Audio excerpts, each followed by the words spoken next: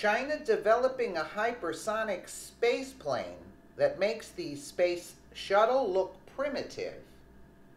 China is developing a space plane that'll go from runway to orbit and back down again at hypersonic speeds, reports Popular Science. When it is completed, the hypersonic space plane will boost the Asian country to the forefront of the aerospace industry, eclipsing the capabilities of the now retired space shuttle and competing with the cutting-edge British Skylon. The China Aerospace Science and Technology Corporation, CATSC, is mining the best talent and technology in the aerospace field to create the next generation hybrid plane and spacecraft. The space plane will use a combined cycle engine that allows it to take off from an airport landing strip and blast into orbit. The horizontal takeoff will be powered by a turbofan or turbojet engine, followed by a ramjet engine that will propel the plane upward towards through the atmosphere.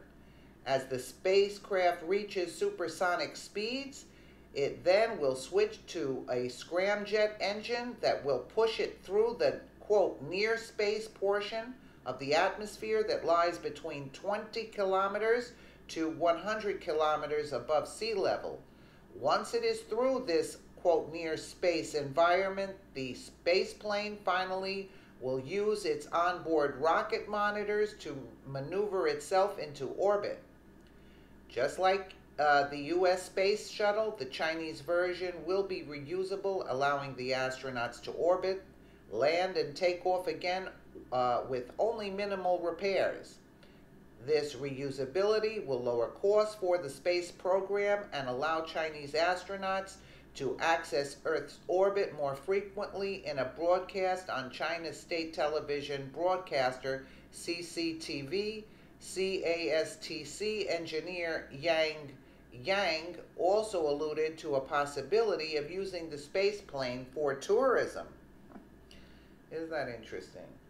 Because of its combined cycle engine, the space plane will propel itself into space much more gradually than a rocket engine powered craft.